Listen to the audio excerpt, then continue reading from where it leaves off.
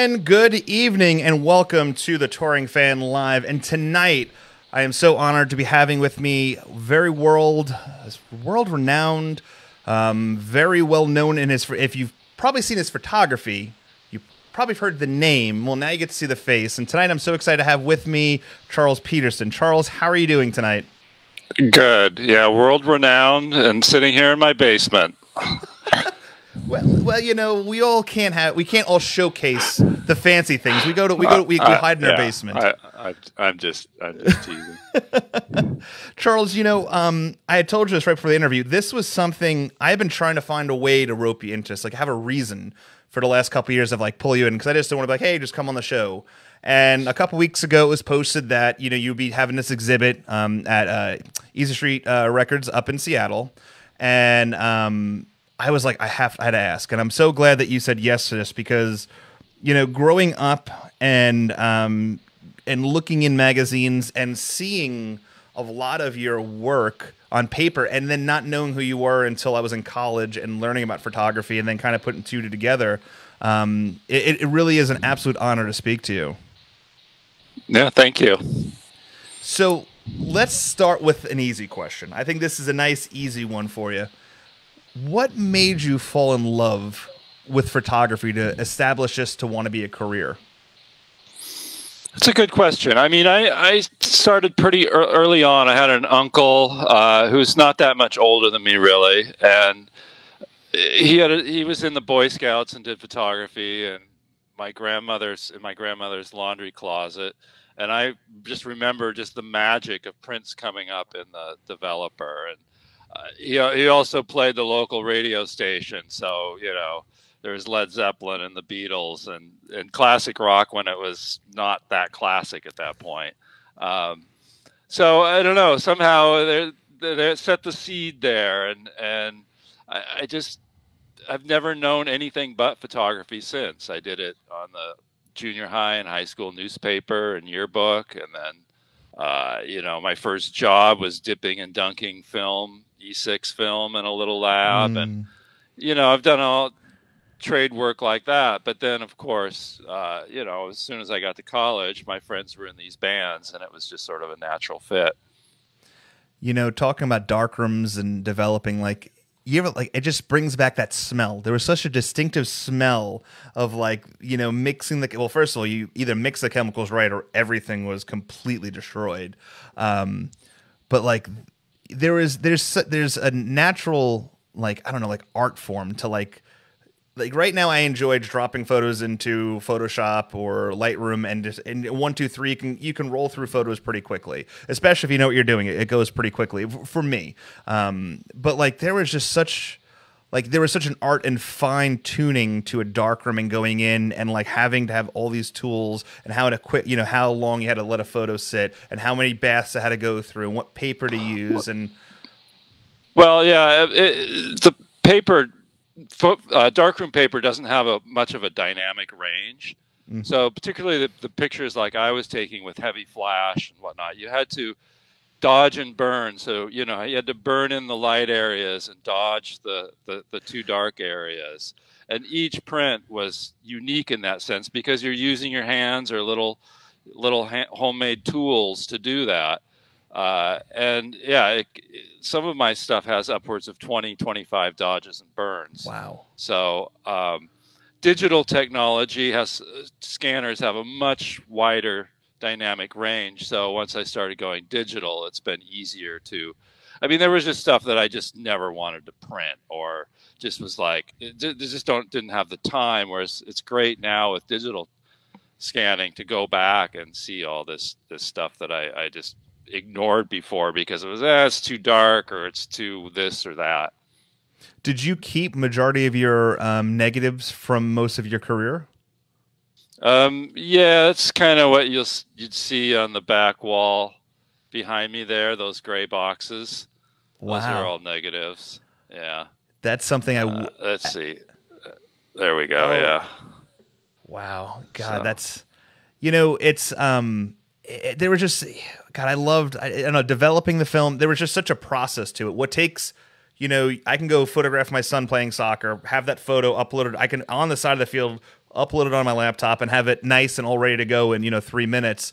There was such a for one, if you really wanted that one good photo to come out in a darkroom properly, I mean, you were in there. It's hours worth of work, and I just miss. And just shooting itself was just a guessing game, really. Oh, yeah. Compared to now, because you didn't know until you went back and developed the film, and that's fraught with its own potential for disaster.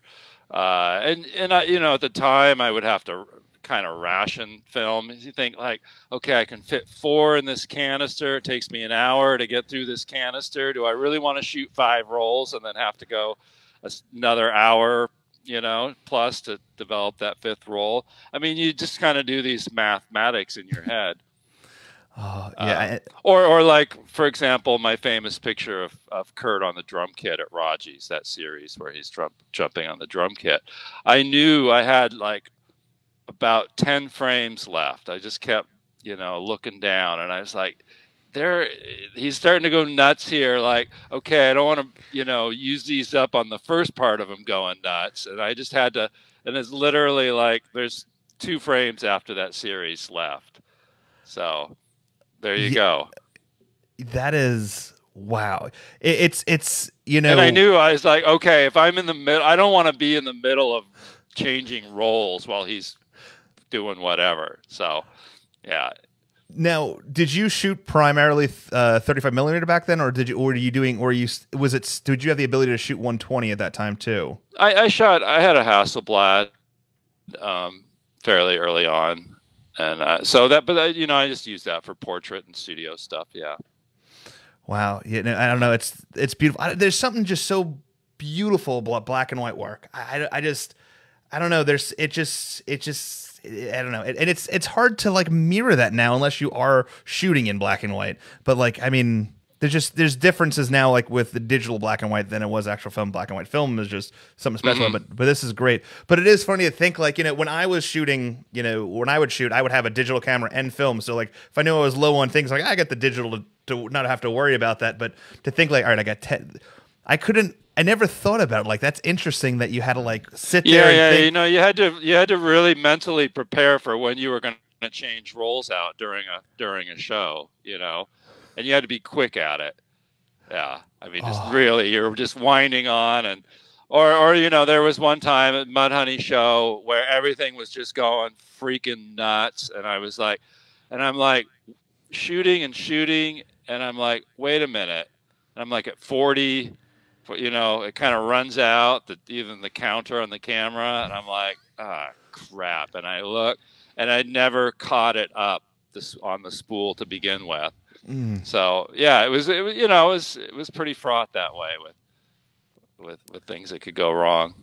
And gave it its special uniqueness too. I mean, it's just a special quality to shooting that way, and I'm glad I had that experience. Though I haven't shot a roll of film in like 10 years. I was about to ask you that. Yeah. I mean, first of all, film is super expensive. Everything about it is so. I mean, everything is shot up tremendously because there's only so many factories actually producing the film and the chemicals to develop it. It's like vinyl. It is in its own way. It's kind of like like Polaroids. Like my son wanted a Polaroid camera, and I'm like, why? Like why do you want a Polaroid camera? I'm like, you literally have a phone that takes care of all that for you. And he's like, oh, well, Dad, it prints it automatically. I'm like, well, I know what a Polaroid camera does. I had it when I was little. You don't have to explain this to me. But no, it is interesting how like things recycle itself back. But no, I don't know. I just like the idea of like touching and developing and actually pulling it together than everything being so digital. But wow. That is crazy. Now, let me ask you this. We're going to be jumping all over the place, I feel like, tonight, and I apologize ahead of time to anyone because I have so many thoughts and questions for Charles. But when you're looking at like that Nirvana shot of Kurt going through the drum set, which I'll pull back up again here, do you photographing film and stuff like that and going through those roles, I'm assuming you went through that role, again later down the road when you were able to digitize it. Do you go behind and retouch that up on a digital perspective ever again, or do you still use the original dodge and burn that you did for that when you did it in the darkroom years ago? No. I rescan everything, and then finessed it to the point where it looks like a digital or a darkroom print, the same. So I use lassos um, and then layers to bring up or bring down areas. Uh, but it's not as imperfect looking, but just for the sake of then going on to make another digital print, it works. It worked out the best. Yeah, going from the original negative. I had an Imacon scanner up until last year, which is a $10,000, $12,000 kind of desktop pseudo drum scanner, and then the motherboard went last year. But I got a good 16 years out of it. So now, when did you in your career realize that you're going to have to start teaching yourself to go from a film-based system to digital? Yeah, it was early 2000s, right around 2004, 2005. I still shot film up to a point, and then I did a few jobs, and it was just like, Jesus, what I'm spending on film and processing, and then having to go scan it or print it. I may as well just get a digital camera. So, I mean, just none of them at that point, except none of them were good enough as far as I was concerned. So they are now. Yeah. And what do you typically shoot with? I like a M10 these days. Okay. Yeah. All right. Yeah. Now I have a Nikon for whatever, but I shoot with a Leica. I'd say 90% these now. Even stuff like Pearl Jam or the home shows or whatever, I'll shoot with a Leica. I have a Nikon with a long lens, but primarily, yeah. Yeah, right now I have a Nikon D4, is what I typically shoot with, and I'm a big fan of that. And concert photography, I'm usually 70, the 70 to 200 millimeter, like 2.8 is what I go for as best I can, depending on size of venue and stuff. But no, I'm a big Nikon guy. All right, now let's roll it back a little bit. So photography is your love. You start deciding that. You learn that from your uncle. You're going through, and you find out this is all you know. This is what you want to do. And you said that early on in your teenage years that you had friends that were in bands, and that's when I guess that you started photographing concerts at the time. Yeah, I was always into music as a teenager, and then it was about, I guess I must have been 17 when it was sort of, I discovered the punk thing. I'd say this was 1981? Yeah, 81. So then I started going to shows downtown. I lived in the suburbs, started going to shows downtown. And it was right about that time. I didn't shoot a lot. I was kind of a shy kid, believe it or not. And still, I have difficulty going out doing street photography, that sort of thing. It's just not my deal. But I think the first show that I shot was maybe like Susie and the Banshees. Just weird stuff, like a couple local new wave bands at the wherever at the Seattle Center or something. Just experimenting. And then it wasn't until getting into college and then meeting Mark Arm, and there was a local club, the Metropolis, various places around that.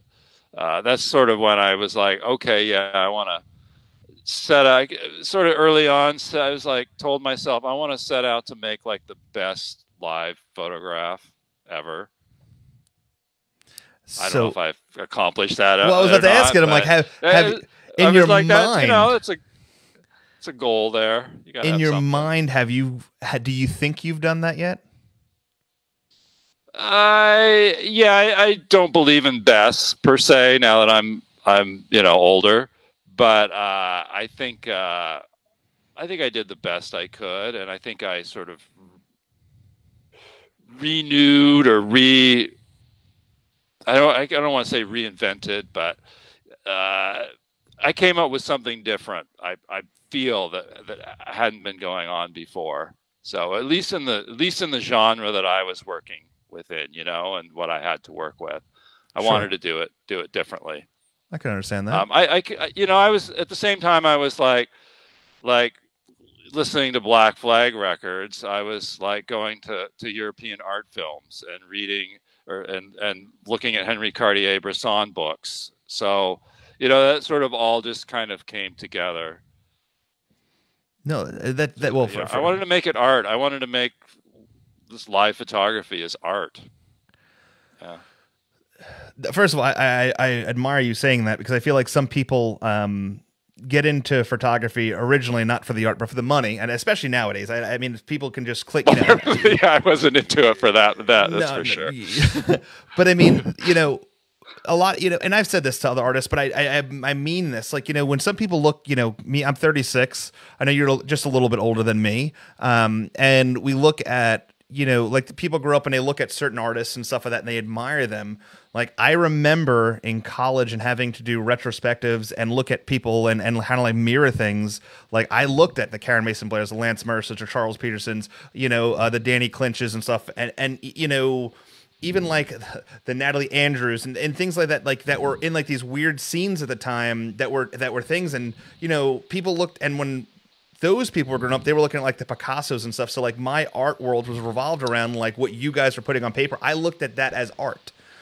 So, and some people, they're like, oh, it's different. Well, it's not, because it's just different times. And as we generationally grow, art becomes different in different formats. To me, looking at your work and looking at all these people's work, that was art to me, because there was a beauty behind that. And I'm actually there is an intention to it. I think that's what's most important, is that you have an intention and a vision. That's cohesive as well. I think that's important.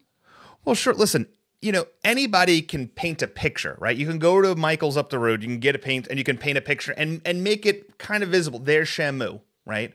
There's a whale jumping out the water. And it's good. It's there. But then there's people that take the time and the thought process to make it so it looks realistic. It comes out. There's someone right now who can go to Walmart and go get themselves a camera and take a picture when they see a band. And okay, there's Eddie playing on stage, or there's Chris, whoever on stage, right? Well, then there's the people that are like, all right, well, I'm going here. I have this. I have that. I'm going to pull this in. I'm going to set my ISO, drop it down. I'm going to actually add some grain to do different things to make that picture exactly what's in your head. But the only difference is you only have seconds to make that happen, where a painting takes a little bit longer. But yeah, no, I've always admired. Well, it's moving away from the representational, and that's sort of what I always wanted to do. I didn't want this to be about rock stars. Well, I mean, initially they weren't rock stars. They were just my friends playing in a little club and experimenting themselves, and I was just sort of experimenting myself. And it was great not being beholden to anyone at that point. There was no photographers are always at the spearhead point of any big job or anything like that. It's quite stressful, because there can literally be millions of dollars under that pyramid, and that's you performing, probably getting paid the least of everyone at times. So it was great to not have that sort of pressure, like, oh God, I need to deliver a magazine cover or something like that. No, it was just like, if I want to cut their heads off, if I want to just blur it so that you can't even hardly see them, whatever, it's like I could do that.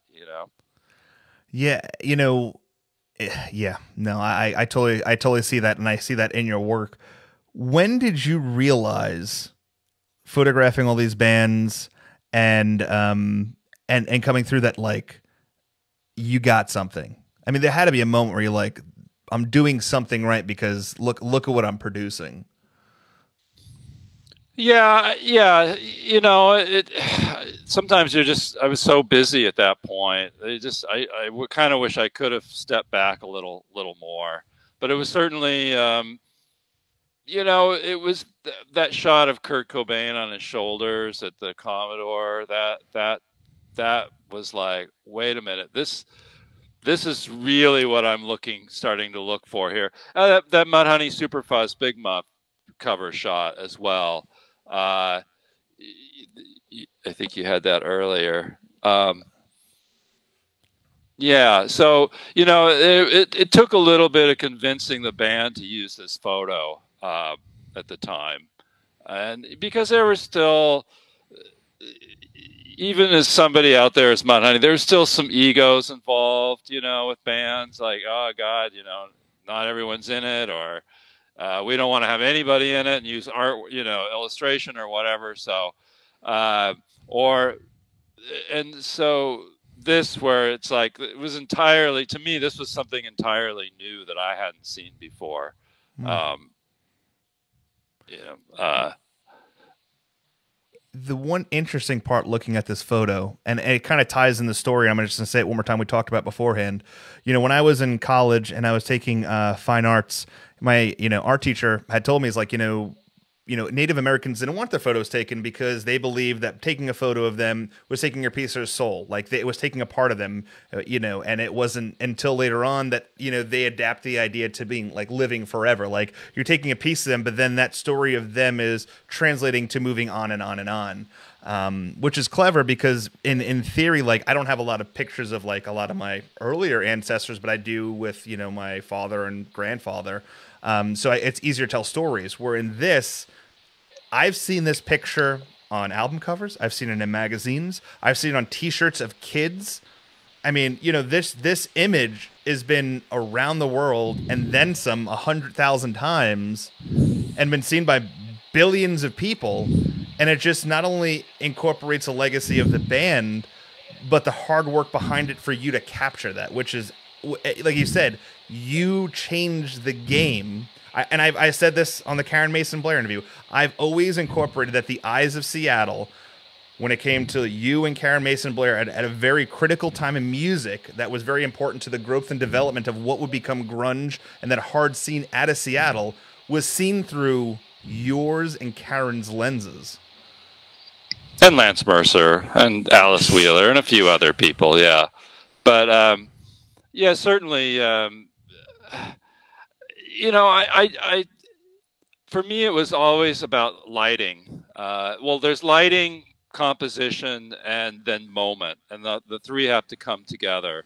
And the moment, the lighting is what gives the emotion, and the composition is what sort of, I don't know, to me, kind of stirs the brain, sort of, and then it's the moment that tells the story. And I think, to me, a great photo tells a story just sort of in and of itself.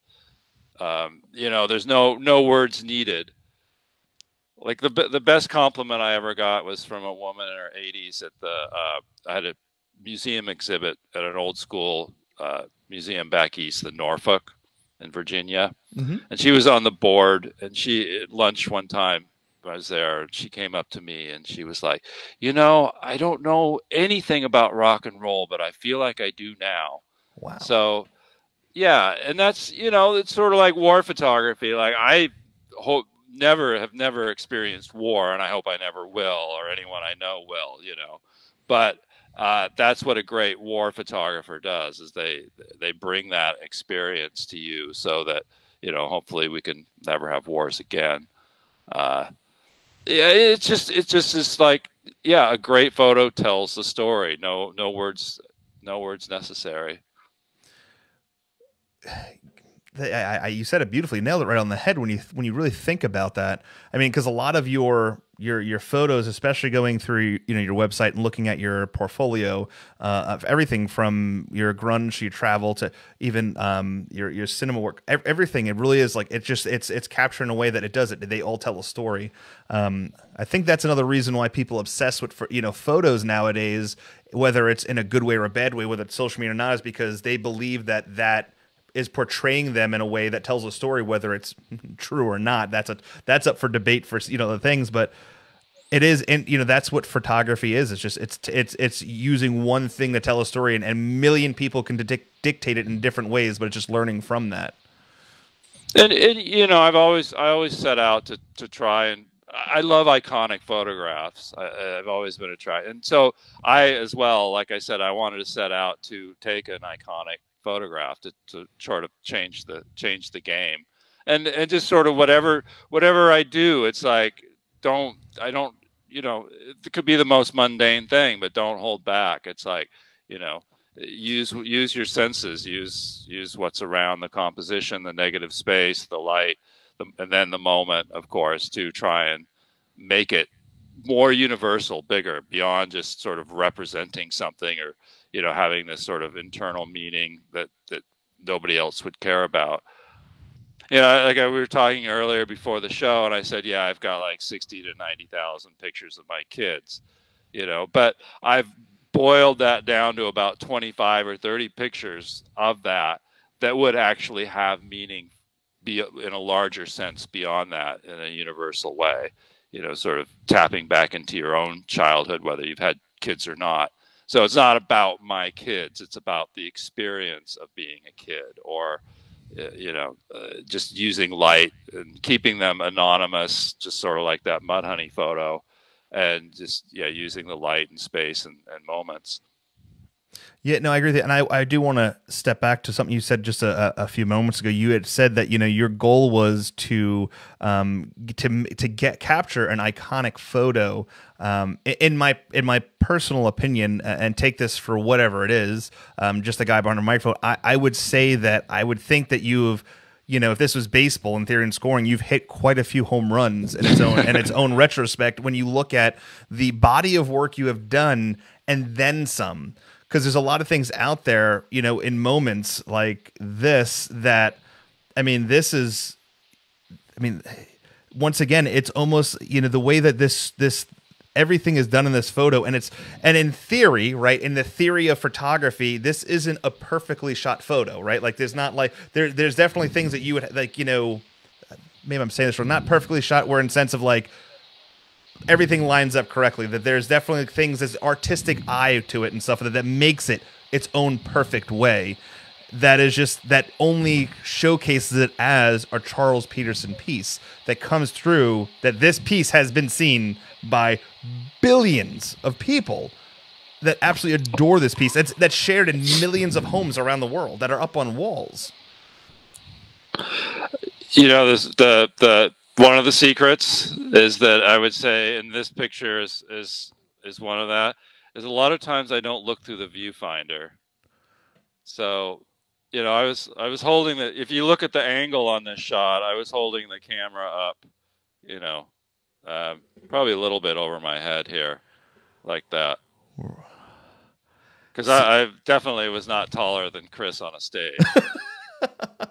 He's Chris. Tall. Only the Vogue was only a 2-foot stage or something, but there was a stage. So yeah, I'm holding it up over the camera over my head. I'm not, and again, that's a really risky thing to do. But if you do it long enough, you get it. You get the feel, yeah. You get the feel for it, and then you're not. Then you let go, like you sort of let go a little bit. You have to. It's really important, I think, for photography, for a certain type of photography, of course, to get loose. You gotta just if you stay loose, particularly with this sort of thing, then you start getting unexpected little magical things happening. That you only really kind of discover after the fact. Yeah. And I think that's one of the cool things too about, it's like the whole Shamu theory. It's like, back in the day when you went to go to, SeaWorld and you took a photo of Shamu, you took the shot, you hope you got it. Like nowadays you can take 10,000 photos before it even hits the water. But but the magic of like waiting, developing, and seeing that it's what's iconic. And, I don't know, I just look at pictures and, it's looking at that and thinking of Chris in its own sense too, and that memory. It's like, this is a story that lives on forever based off photos like that, and it keeps his memory and his music and everything continuing to roll and almost in sync with things. It is beautiful. Yeah, no, I mean I love the way that is sort of, it creates a little cyclone there with Hero in the back and then Kim on the other side there. There's just there's a lot going on, and again too, also the trick is, I said, lighting, which I would use a flash on a cable. So as I had the camera over my head, I had the flash. You can kind of see off to his right would be his right side there, my left side. So it models it. It's not just this blaring kind of straight ahead shot. and the clubs, of course, were quite dark back then. This is all, now even small clubs with LED lights and high ISO cameras, there's tons of light. Sure. It seems. And then leaving the shutter open and just not doing it too long, not too little to get that blurry effect. Got it. No, that is. It's absolutely beautiful shot. That is a special one for sure. We do have some questions coming in, so as questions are coming in, I'm going to pull them up. Sure. One person wanted to know. Karen wants to know how much beer was dumped on you while you were changing rolls of film. Hi, Karen. It happened.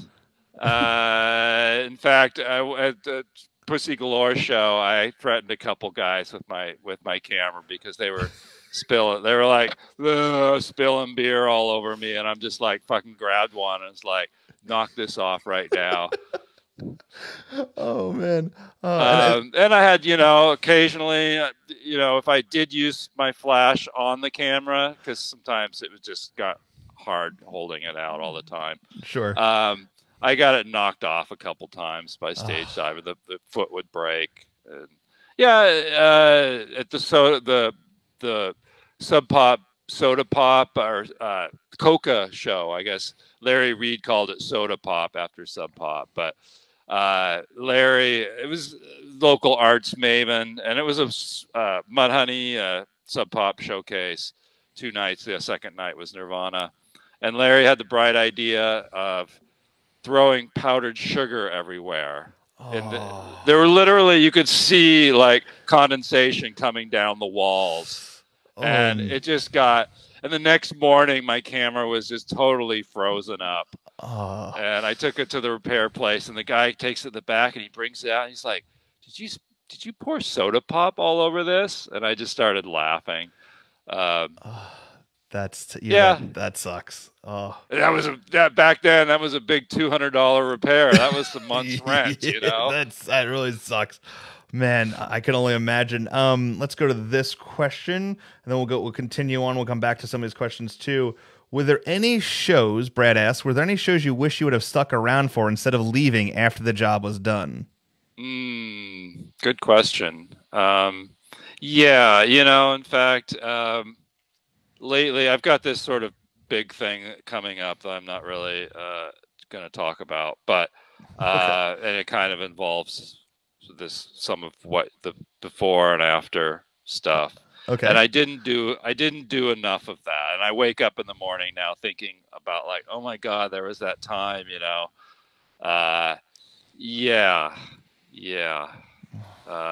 it just, again, like I said, I was a little bit shy for whatever reason. I was a little bit shy, or just not, it just wasn't on my radar that stuff was going to be as important as it was sort of getting that perfect, what I wanted to do, getting that perfect live shot. And again, it was a lot of setup with the camera, with the cables, and et cetera, et cetera. So, and then often to get the spot at the stage, you would, have to sort of abandon your friends or whoever and go reserve that spot in the front of the stage. Mm-hmm.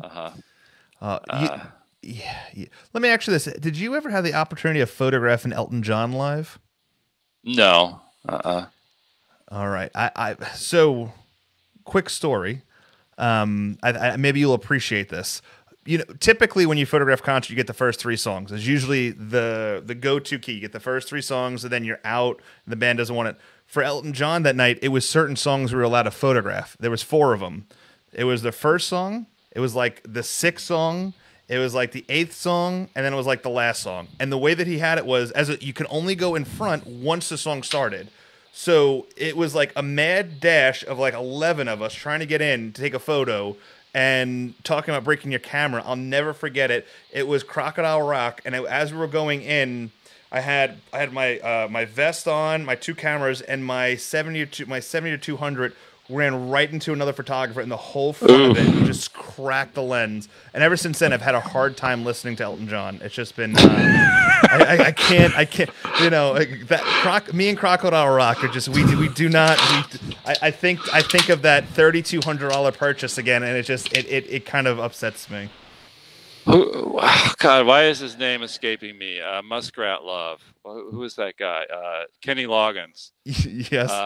I photographed Kenny Loggins at the Puyallup Fair one time, and do one of these just super random jobs. And this is like the I don't know if you would know what the Puyallup Fair is, but it's just a fair. It's like, and then they have entertainment in the evenings.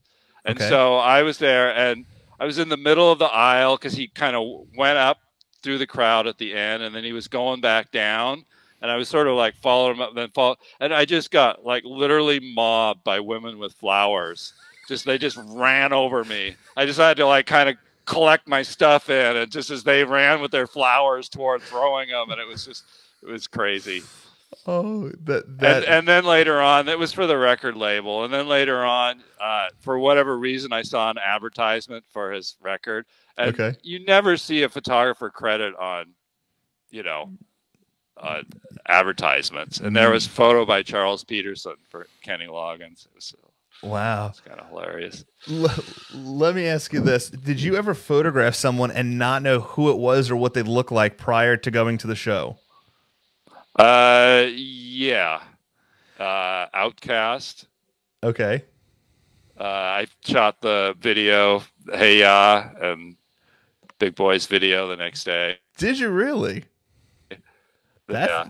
And I really did not know until I got it once Andre came on set, and I was like, okay, yeah, that's the dude. And it was pretty easy to figure out. But no, in fact, I for a couple years running, I photographed it at Sundance for the Bing Bar there. I had a brother-in-law who sort of put all that on.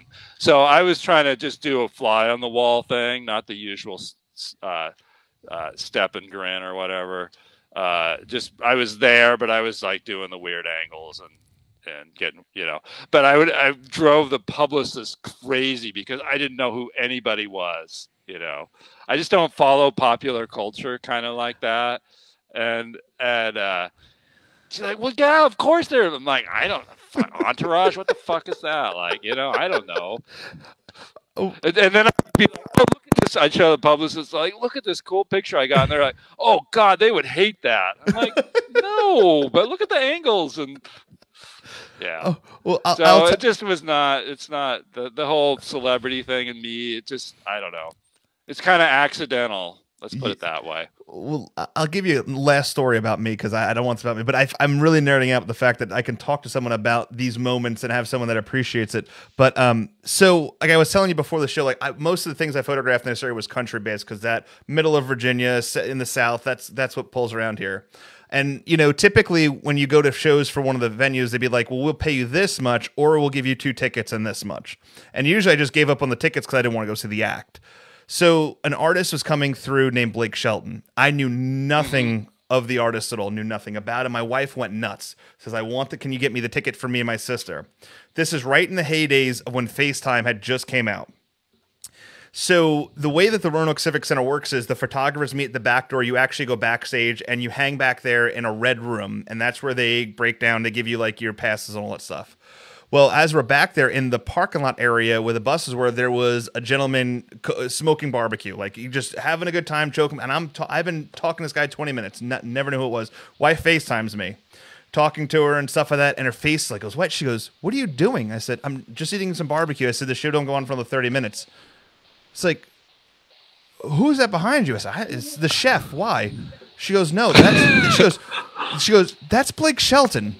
So he waves, says things. I had no idea for the whole time, and I never mentioned music to the guy. I never mentioned it. The whole time. I was like, oh, this barbecue's really good. I'm like, have you been on the road long? He's like, yeah, it's been a long time. Oh, that's cool. He's like, what are you here for? I said, oh, I'm photographing the act and stuff. So, oh, okay, cool. He goes, you excited? I said, yeah, I'm not really big into music and country music, but it does a thing. And my wife's here, and she's excited about the act. She's like, oh, cool. And we talked. I think we talked about like my son, and we talked. But like for the whole time, never knew who the guy was. And then like the next year, he was on like that show with the button and the chair. So that's my funny. I had no idea who the hell the person was until my wife FaceTimed me, and yeah, Blake Shelton was. And it would have been a very different thing probably if he'd pulled out your camera and flash or whatever and started going at it, So it's Yeah. nice to just have that human interaction. Yeah. Like for the good old days. But all right, now let's get back into some of these photos, and then we'll get into some more questions because I've seen a bunch pop up as well. This is another one of my favorite photos that you've taken because of the fact that like it's capturing a moment that most people would just look past, where there's an art behind it and a beauty behind it. Can you talk a little bit about this photo of Kurt?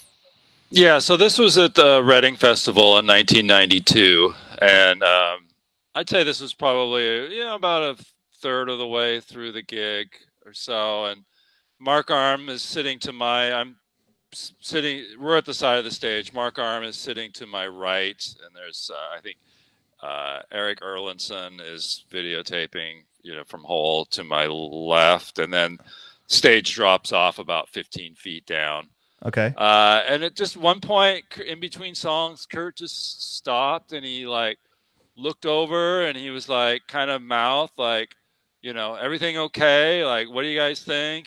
Sort of thing. And like, great, thumbs up. Now freaking go back and do it, But it was a great moment because it was sort of like, I don't know. It was like, despite the fact there was, he was playing to 45,000 people, he just wanted to sort of check in on us and make sure that everything was okay. Yeah. No, that's pretty astounding. Also, I know I'm frozen up. I have no idea what's going on. Just enjoy my terrible facial expression in frozen moment. But yeah, that's pretty amazing. So, Reading Festival with. There was a quote put out the other day about Kurt Cobain about how short his career was, and you were a big part of it because you did see a lot of his music from earlier days through the way through, especially in a lot of his big moments. What was it like to kind of ride that wave of seeing Kurt and through his different processes through his career? I never, he was. Nirvana was kind of a latecomer to the scene, so he definitely had more of a meteoric rise than the rest of them. He went from being the kind of the shy kid in the corner of the party to the biggest rock star in the world. So it was both great and awful. Yeah. Yeah. It is. I see some of those. I didn't. Yeah, I see like those later pictures, and I just was like, oh God, he looks terrible. He just looks terrible. Those the Jesse Froman stuff, and with the sunglasses, and he just looks like death warmed over. So that's kind of not the Kurt that I like to recall. Sure. Yeah. So I mean, I worked with him primarily more early on. No, it is. I understand what you're saying, but it is looking through your work and seeing all the different years and the avenues and different career specs of what he did. It's interesting that your take on him, or many people's different takes on him, but yours in general of how you visualized him, because it's different how people can look at an artist and photograph him over that time, because his workload or how many years he was doing it was short. So there's so many photos out there, you can kind of capture his whole career through him, and the different views or takes that photographers took to capture him. It was, was special in its own sense. Yeah. I mean, at a certain point, he was being photographed practically by every photographer in the world that you can think of that somehow involved in the music biz, or even peripherally involved. And I know he liked photographers. He enjoyed photography himself. And in fact, I have a camera on my shelf here that he lent to me because he wanted me to, it's a stereo realist. He wanted me to figure out how to get film for it and all that. And, which I was looking into, then he killed himself. So did you ever use that camera? No, I never could figure out how to get it to work. So I think it takes some sort of weird film. Yeah. Wow, that's a pretty special piece right there. Um, Hmm. let's dig into some more of these questions, then we're gonna jump into some more photos. Do most people want to hear more of the backstory about your photos, or just keep their own interpretations? Interesting. No, I think people like to hear the backstory for sure. I think that sometimes the backstory is more disappointing though than the actual photo itself. So, uh, I have a really hard time coming up. Sort of like, oh yeah, well, it was like when Mick and Keith were. I was hanging out with Mick and Keith and blah blah blah, and then we went off here. It's like I don't have that sort of stuff, so I kind of like to let the pictures speak for themselves more. All right. Um, Matt wants to know favorite bands and current new band recommendations. oh boy, trying to think. I'm terrible with names, so. Yeah. My favorite thing right now is a LA artist, Rushi Jain, uh, Okay. Jain, and she's like a mix. I'd say a mix between like uh, like the synthesizer krautrock artist Klaus Schultz and Anusha Shankar and Brian Eno. It's really amazing, kind of chill out music that's also somewhat complex and difficult. I listen to a lot of krautrock. Listen to a lot of classical these days and new classical. Um, um, yeah, I've got weird music tastes. Um, One of my favorites last year was Jackie Lynn, Okay. which I think they're out of Chicago, which is they were another kind of sort of that krautrocky kind of thing, but more sort of if you took like Americana and disco and put it together. I don't know. That's an Ten, interesting. Tenger out of South Korea, which is a husband and wife duo that create sort of drony krautrock as well. Um, yeah, it just I kind of needed this last couple of years, especially. For whatever reason, I kind of needed to turn towards more instrumental music, and just stuff to, like, I don't know, chill me out from everything else going What's on in going the on in the world. world? Yeah, I Yeah. can, I can totally understand that.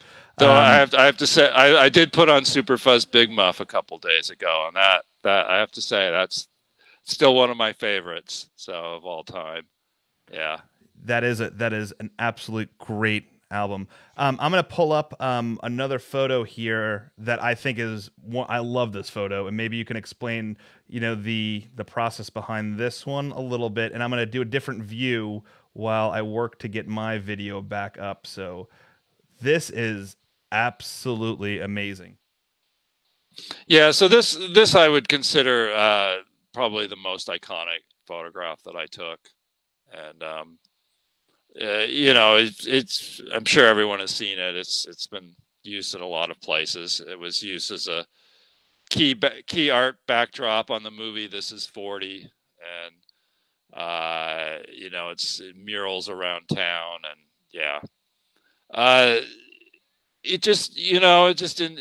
A lot of people have. Few people mistakenly think that's Kurt Cobain, but it's not. It was just somebody in the crowd that climbed to the top of the PA, and I pulled on his pant leg and was like, "Don't do it, please don't do it," because I thought he's going to break his neck, and then the whole thing would just come to an end. But then he shook his head, was like, "No," and I'm like, "All right." So I set up for the shot, got one chance. That is no, Yeah, it is 24 millimeter. It just, yeah. no, that is a stunning picture, and it's just, I don't know, it describes the what I don't know. It's just there's something special about that, and how that looks, and the story it kind of tells at that time. You know, it feels Well, like whenever you get a sea of faces like that, no matter the environment or the subject, it's very powerful because particularly when those faces aren't looking at the camera, because you're able to go in and see this really precise slice of moment of time, and each person and face has a story to it in a way, you know. Seeing they're all, especially in this one, because they're all pointing in different directions. You know, if they were all sort of arms up towards him, I don't think it would be as powerful as the fact that he's just diving into this sort of chaos and you have no idea whether he's going to get caught or not, you know.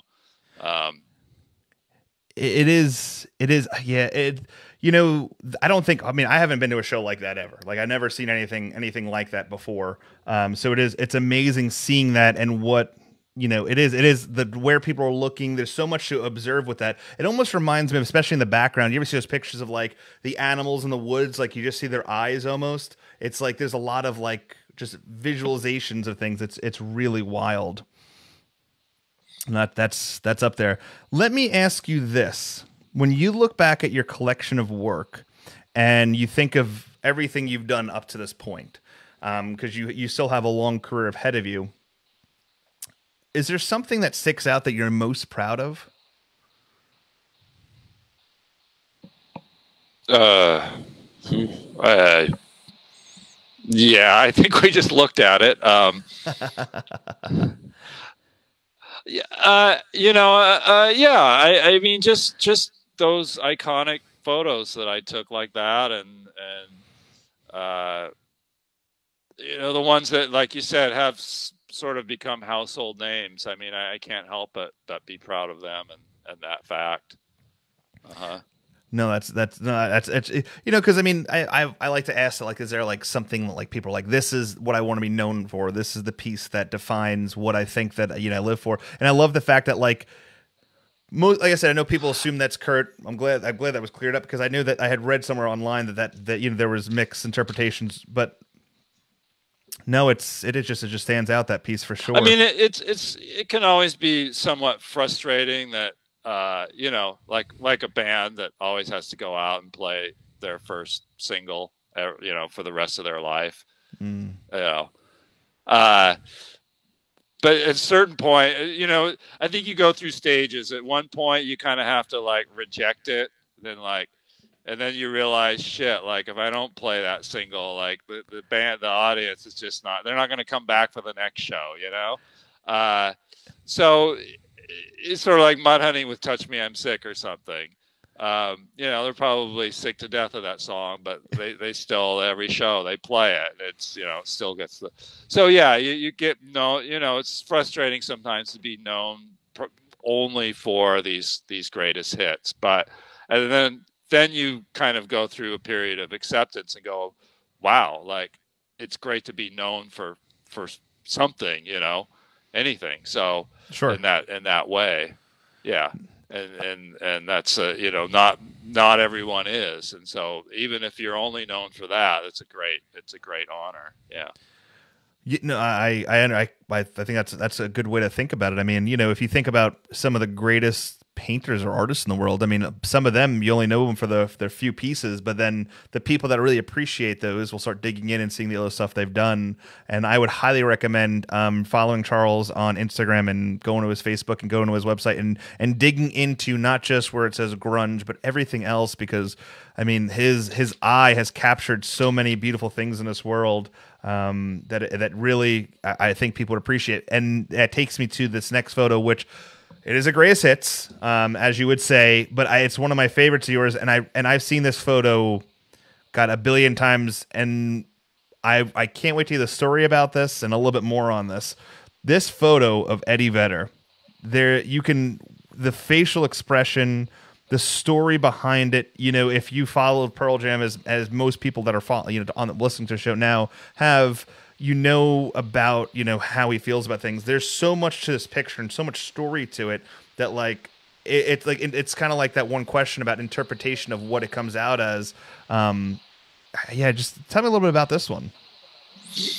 Okay, so this was the free drop in the park show that they did in September of 1992 with 70,000 people, and this was actually the first time I photographed Pearl Jam. Uh, they were kind of like at the time there were this sort of the Nirvana Pearl Jam camp, like oh these Pearl Jam guys, they're just want to be stadium rockers, and then the Nirvana guys, yeah, they just want to be the garage rockers. So stupid. It really was. And so then I went to this to shoot this. And first thing, like Eddie's like, "Hey, hey," we're talking backstage before the show, and I took a couple pictures, and then man, when they went on, I was like, crap, like this is one of the best live bands I've ever seen. Like I'm just, part of me is not the kind of into that stadium, more sort of that kind of rock and roll as much as I would say Mudhoney or Nirvana, but still, it was like, wow, these guys put on an amazing show. And of course, I knew Jeff and Stone from Green River and back in the day. So at one point, Eddie climbs the scaffolding, and he's got a really long mic cable with him. And he starts looping it around, and I'm like, and I've got a 200 millimeter on, and just took these series of pictures here. I think this is the best one. But yeah, it shows that like grit and determination, and just and almost anger there. There's an anger as well. Like he's gonna, I don't know. It's intense. It's an intense photo. Very intense photo. Yeah. And then the whole time I'm taking these pictures, I'm just in the back of my mind, it's like, Jesus, I hope they tested the tensile strength of that mic cable, I hope he doesn't lose his grip or fall or whatever. It was like all 70,000 people were thinking that, because it was a high piece of scaffolding. Yeah. And then of course, then he swung down out over the crowd. Yeah, which I have a few shots like that as well, but this of all of them, this was the best. As you grow and you photograph Pearl Jam quite a few times, and you've done things, or even like Nirvana or any other bands as you grow, was there ways that you could read the artist and see what they were doing to know that, hey, he's going to do this, reading his body language, so it prepared you to get those shots that you knew that you wanted to get out of the band? Yeah, definitely. I mean, it becomes easier the more and more you shoot the same band, and Pearl Jam's great for photographers if you're allowed to shoot the whole show, because they have 2.5 hour, 3 hour shows. So I mean, for example, 3 years ago I shot the stadium home shows here in Seattle, and then the 2 shows at Fenway in Boston, and during a show, I was able to be down in front and then run all the way back up to the top of the stadium and get the wide shots, and then run back down and run, walk around the audience, get shots there. And yeah, it was, in Boston, I even went to the merch table during the show because there was such a line beforehand that, I'm like, oh, okay, well, I'll just wait till they're playing,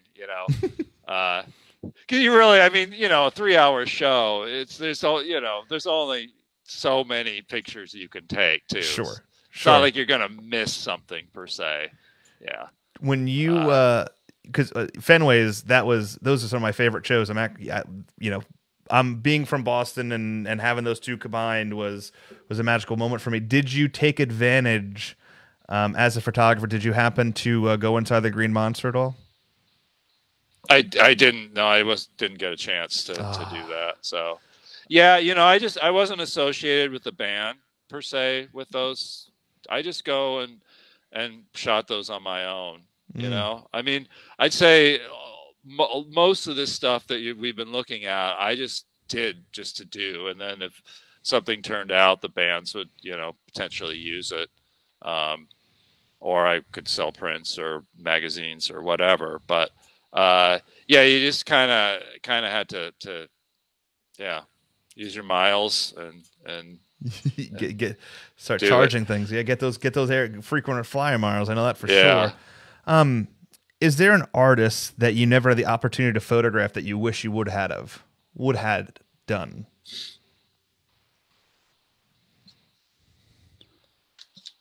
Uh, yeah. Yeah. I'm trying to think. I don't know. It doesn't come to the top of my head at the moment. Hmm. Is Uh, is there anybody out there that you haven't worked with yet that you're hoping to? uh, no. Uh, Well, my 9-year-old daughter, she really hopes that I work with Taylor Swift. So, and that I get her into the show if she ever comes. But oh man. uh, yeah, you know, I'd kind of like to. I'd kind of like to work outside of rock and roll more. You know, jazz or classical, or I like challenges. You know, Sure. um, and I think I've kind of done the rock and roll thing. Not that I don't enjoy going to shows occasionally or shooting shows. You know, like I prefer something like Pearl Jam at Fenway, where you've got this great big area and you've got access and all that. Uh, but yeah, I like sort of like when I did the breakdancing series and book. You know, I challenged myself on that by shooting 120 medium format when I could very easily have just you know gunned it with a 35, but instead it was like, yeah, I wanted to make these really elegant pictures of something that sort of again hadn't really been done before. So I shot it with medium format where you only get 12 shots a roll, and then you've got this paper backing on the film, and you've got to do all this thing while you're on a circle of kids, who all want to be on the edge of the cipher, and who's this weird old guy like shooting with this weird camera. Um, yeah, Uh, I think that's really important for any photographer is to sort of to keep challenging themselves, keep sort of pushing the envelope. Most definitely. Let me run through some of these questions because a couple have come up. What do you miss most about the grunge scene? Steve wants to know. I would say just the at the time, just the fact that it was we sort of all knew each other, and it was a very tight knit scene. Um, and at the time, yes, Seattle, like there were a lot of different circles, the sort of the art crowd and the grunge crowd, and then there was more of the garage rock crowd and you know and they all those circles sort of came together. I remember my first wife Susanna, who was from England, and when we were dating, when she came to Seattle for the first time, I walked her down Pine Street from where I lived on Capitol Hill to downtown, and she apparently she started counting, and she said that in that stretch that we walked, we said hello to 25 different people. So at the time, Seattle was like that you just everybody knew each other, whether you were gay, straight, grunge, whatever. So uh, it was fantastic that way. Hmm. Um, and I know you've been all over the world and you're taking your camera to so many different places. Removing talking about concerts just for a moment, what has been the most beautiful place you've photographed in the world? Uh, well, my I'd say my favorite place yeah, I would say Vietnam, and parts of Vietnam for sure. Particularly the valleys up in the north with the terraced rice fields and the karst formations, and I really enjoyed photographing the ethnic minorities there. Um, yeah, a couple other places. Hawaii we go every year, and I've been sort of slowly but working on kind of some stuff there. Morocco again was a really drop dead beautiful place. So got a few. Dale says go to Laos. Laos. I have been to Laos. Yeah, Luang Prabang was definitely one of my favorite places to shoot. Yeah. Brad wants to know, did you shoot Bowie? I never shot David Bowie. There's somebody who would have been fantastic to photograph.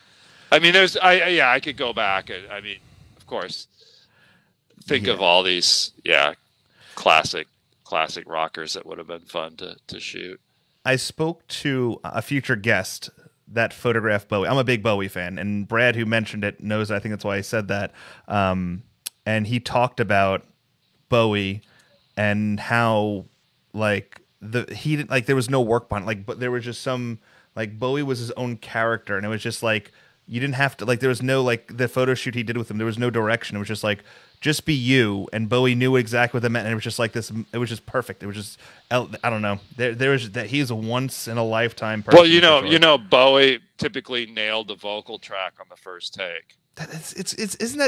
Doesn't that it drive you I mean, Heroes. He literally wrote in the bathroom, walked out in the studio, and nailed it on the first take. Or did you hear the interview with Robert Plant where he's because they were asking about Stairway to Heaven, and please describe to us the details that went into that. He's well, I wrote it in, I don't know, 8 minutes, and we just put a couple guitar tracks, and it just all kind of came together, and I don't know, we did it in 2 takes. And I'm wait a minute, I can barely put together a functional show that I'm doing right now in the hour and 10 minutes we talked, but this guy makes this one of the most perfect songs in the world, and it's nothing to him. It's just Heroes, another beautiful song, or Queen's, We Will Rock You, it's mind-blowing. Again, that's an artist being so immersed in what they're doing at that time and being sort of at the top of their game, that's just sort of how it naturally comes. Whether and I think that's true with photographers as well. At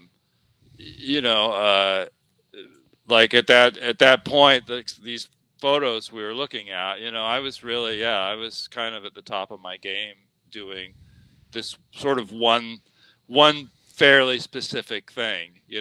I wasn't necessarily at the top of my game doing studio portrait work, something I never really enjoyed that much, but had to do for reasons.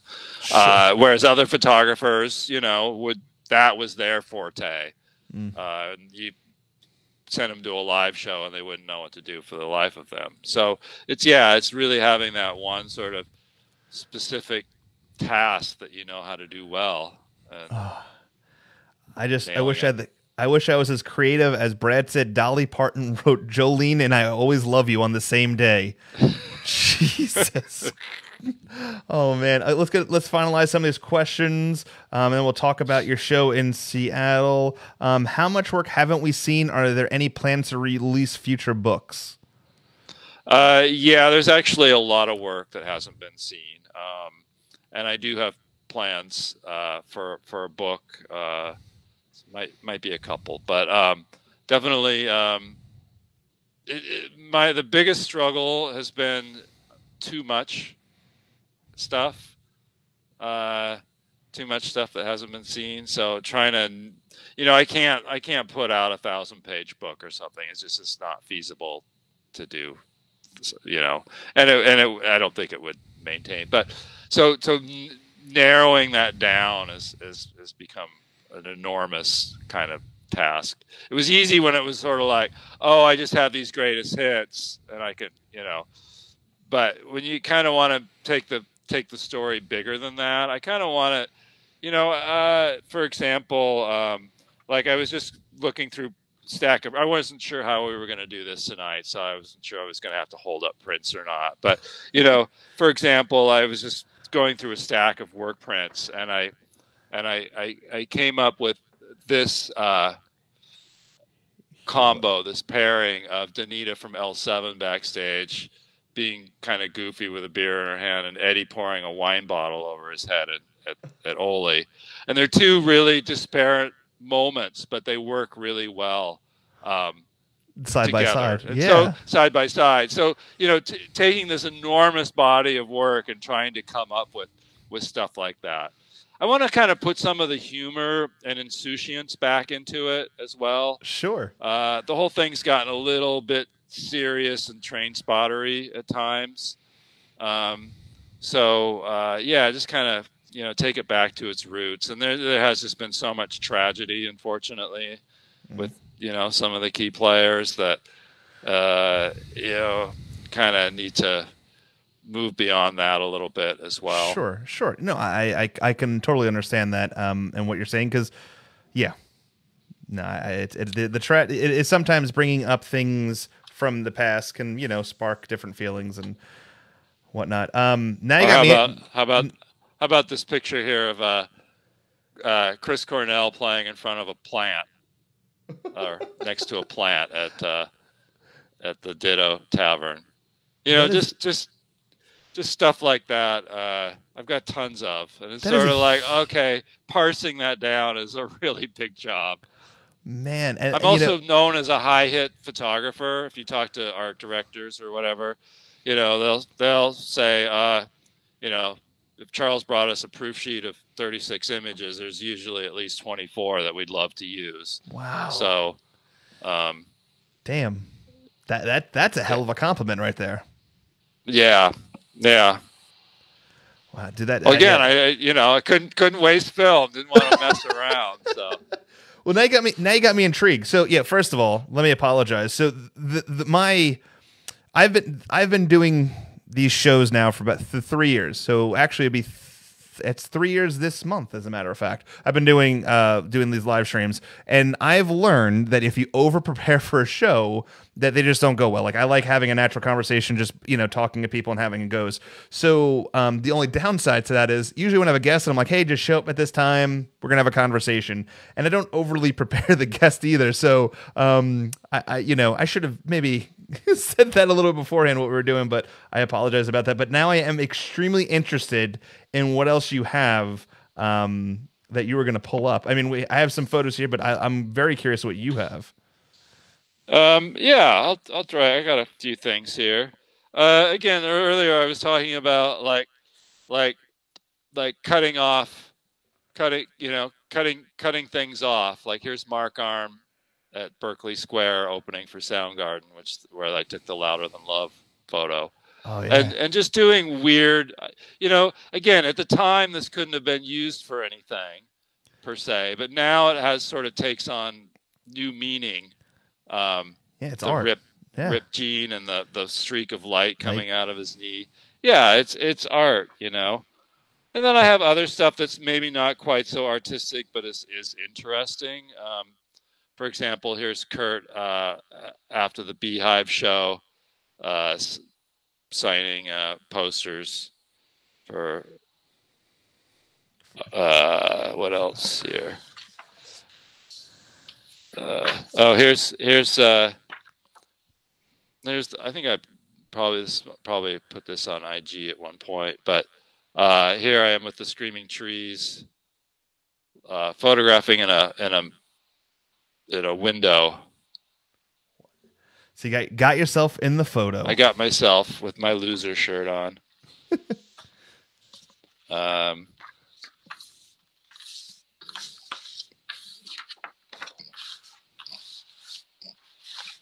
Okay, now I'm lost.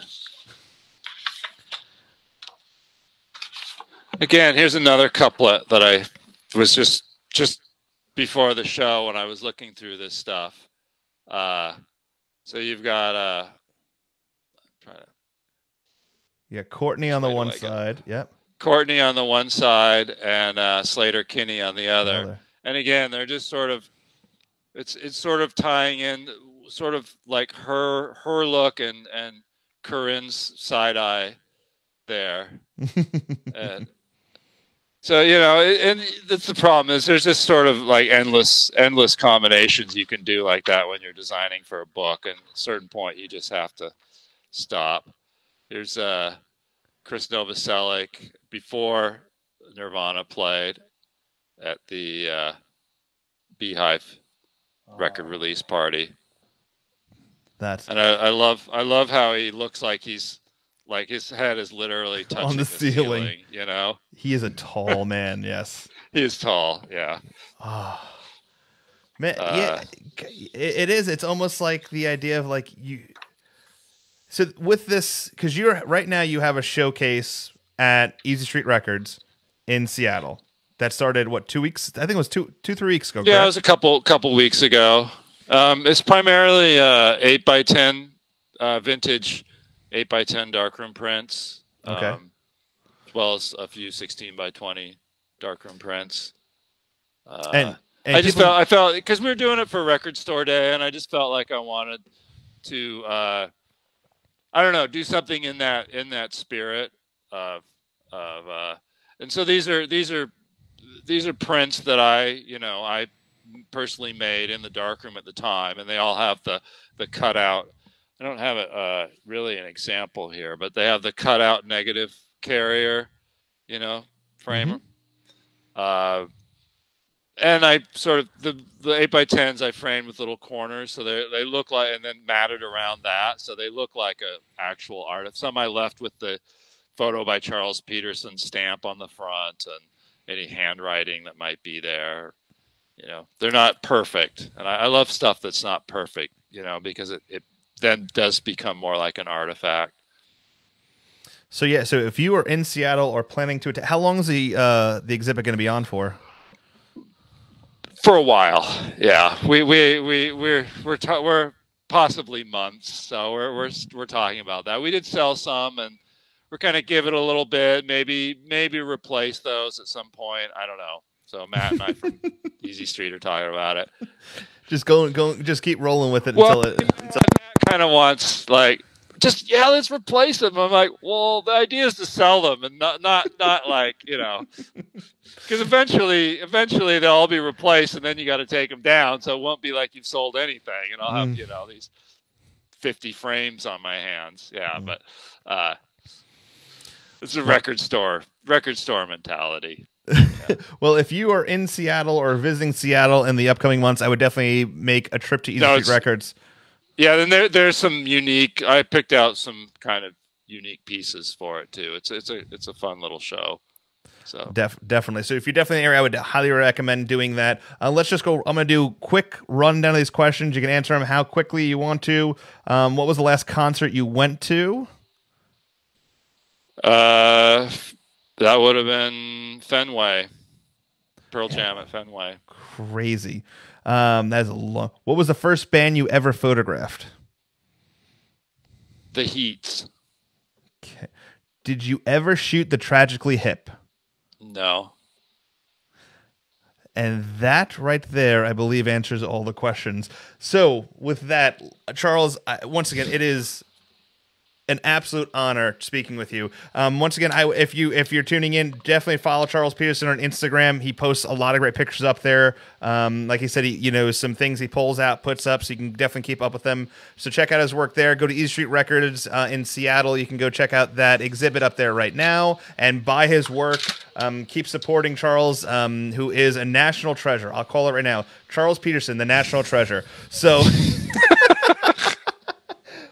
Charles, any words of wisdom, or can you leave us with some enlightenment before we end the show? Well, you know what I tell young photographers is bend your knees. It sounds simplistic, but it's like find that different angle, find that different vision. Do so. Don't just stand there like a stone. You gotta like bend your knees. You gotta get loose. Look behind you. Don't get stuck with what's in front of you. Figure out what's going on behind you. Yeah. Oh. And just do it. Don't wait for somebody to help you do it. You just gotta go do it. Well, that's awesome. So, Charles, thank you so much for coming on. I appreciate all your time tonight. If you're just tuning in or missed any of this show will be in its entirety up on our YouTube channel tomorrow. If you want to listen to this as a podcast or all of our previous episodes, we have all of our shows on our podcast. All you have to do is search The Touring Fan Live wherever you listen to your favorite podcast, or you can go tomorrow or next week on SiriusXM's app and search The Touring Fan Live and listen to all of our previous episodes on the app version of SiriusXM. And then also we have coming up soon, we have Shore Stock up in September, where we'll be raising money for the Project Matters in Asbury Park before See Here Now Festival. More information will be coming out soon for that. And then also a uke project where John Gloom just showed our first painted ukulele, which will be auctioning off for charity for the Project Matters. That's giving lessons and instruments to kids that can't afford it, and all the money we're raising is going to the Project Matter so they can continue that initiative, giving kids instruments and lessons and bands that can't afford it the ability to do that. So definitely check that out. You can find out more information by going to thetouringfanlive.com. Till next time, I am Anthony Krzyzewicz. That is a super talented national treasure. I'm putting it on his business card, Charles Peterson.